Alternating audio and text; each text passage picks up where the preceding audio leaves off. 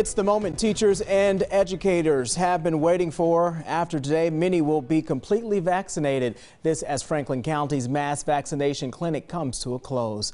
Good evening to you, everybody, and thanks for joining us tonight at 6. I'm Carrie Charles. And I'm Darlene Hill. Colleen has the night off. The rush is now happening just days before the governor's deadline to reopen classrooms in Ohio and take the first steps away from digital learning. New tonight at 6 o'clock here on NBC4. Karina Chung joins us live. And Karina, you spoke to some teachers after they got the second shot in the arm. What did they have to say about it?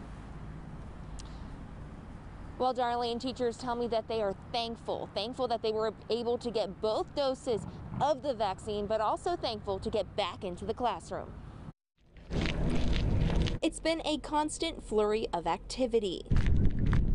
Hundreds walking in and out of Hilliard-Davidson High School, one of the 2 mass coronavirus vaccine sites for education staff in Franklin County. Getting a second dose and knowing we're going all in on the 15th is like a breath of fresh air. First off, it allows me to continue to make an impact on the lives of children, which is why I am a coach in the first place. Teachers and staff in Franklin County will have their second doses just in time as several districts are forging ahead with a 100% return to school model in March.